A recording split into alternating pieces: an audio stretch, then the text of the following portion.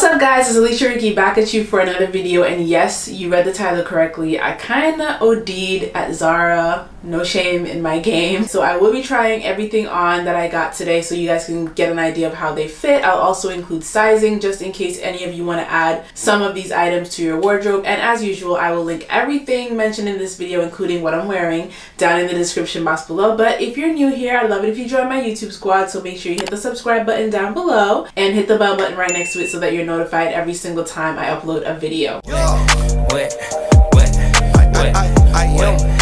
Okay, so let me start off by saying that it's not as bad as it sounds. I did get a duplicate of a lot of items because I wasn't sure what size I was. So a lot of these things are gonna go back to Zara if they don't fit, of course. So I'm not that bad, guys. I'm not that bad. But anyways, I have 3 boxes to go through, so I'm just gonna jump right in. This is the smallest one. I'm starting with the smallest one.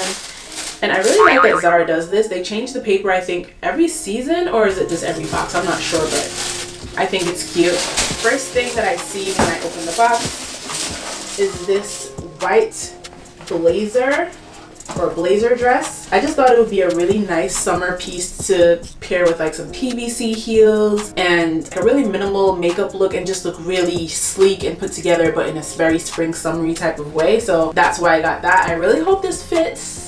Oh, and let me just say, if any of these things don't fit, you're not gonna see me trying it on because I'm not about to look crazy on here in front of all of you guys. It's not happening. So next up, we have this shirt dress, and I really liked the print on this, and I also liked the fact that it had this black and white striped trim on it. I thought that made it a little bit sporty but still pretty chic because of the other fabric and the print. I don't know if I'm gonna do this with like a belt or if I'm just gonna wear it out by itself, but I really do like the sleeve details on this as well. It has a button here and it also has that striped piece woven material on the sleeve. I thought that was really cute, and it also has this deep V, so like I said, very eerie, nice for spring and summer, and I just thought it was cute. So next up are these pair of shorts, and I really liked the fact that they were like a silky material but then had the velvet at the waist. I thought it was a really good transitional piece from winter to spring, and I really do like the color and the print. These actually look a little bit, I don't know, pajama-ish, and I don't know how it's gonna look on me, so it'll be interesting to see. But these are actually part of a set, so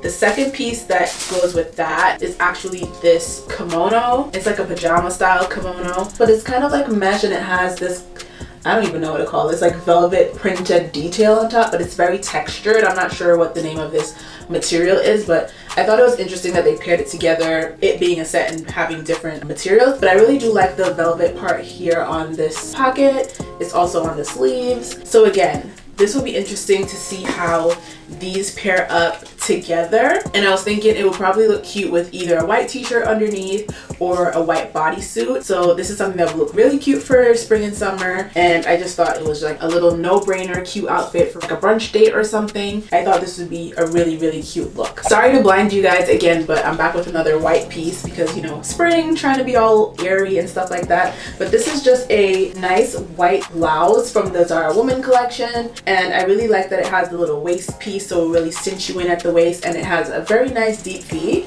so perfect for anybody that wants to show a little cleavage. You know, very simple white blouse, and it's cuffed at the sleeves, and I feel like it's just a really staple nice spring piece that you could dress up or dress down. So you can rock it with jeans, you can wear it with leggings, you can put some shorts on, or I feel like it's almost long enough. If you're on the shorter side, you could kind of get away with wearing it as a dress. So I feel like it's very versatile, and hopefully it looks cute. So next up is another v-neck piece, and this one is a very nice olive green color. UK people will call it khaki, but I really love this, and I really like the material. It's kind of like a lightweight denim type of material, like a cross between denim and cargo. But the idea that I had for this was pairing it with some nude biker tights or shorts, whatever you want to call them, and my nude Ego official boots that I just got. I got some shoes from Ego. I unboxed them on my Instagram, so if you follow me on Instagram, you know what I'm talking about. But I just thought it would look really nice, and I don't know, kind of a little Yeezy vibe. Let me know if I'm bugging, but I feel like it's giving me a little Yeezy. So here we go with another white piece, and this one is more of a silky material, and it's just a really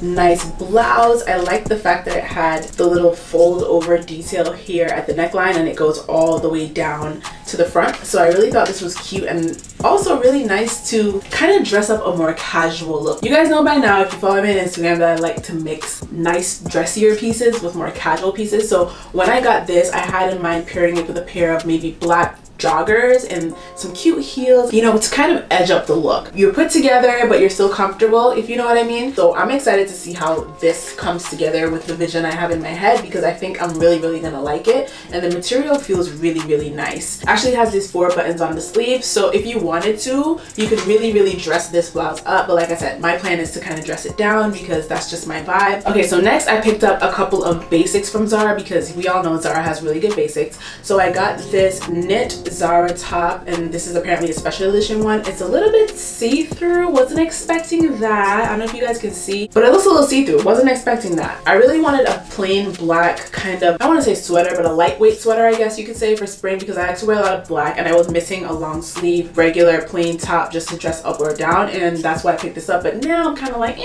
didn't know it was see-through, wasn't trying to have see-through, so I don't know if I'm gonna keep this one. This is also one that I got multiple of because, child, sometimes you don't want your basic to be too super baggy, and if it's too tight, it just looks, I don't know, it just kind of looks like you borrowed somebody else's clothes, you know what I mean? But yeah, I don't know about this one, guys, because in spring I'm not trying to layer, and the fact that it's see-through would mean that I would have to layer.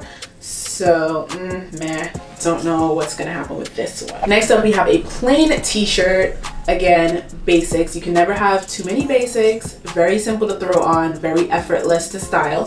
So it's just a plain black t-shirt, short sleeve. The material feels good. I'm not sure if it will last you super duper long, because if my memory serves me correct, this was a $10 top, but I mean, you'd at least get to wear it for the rest of the year.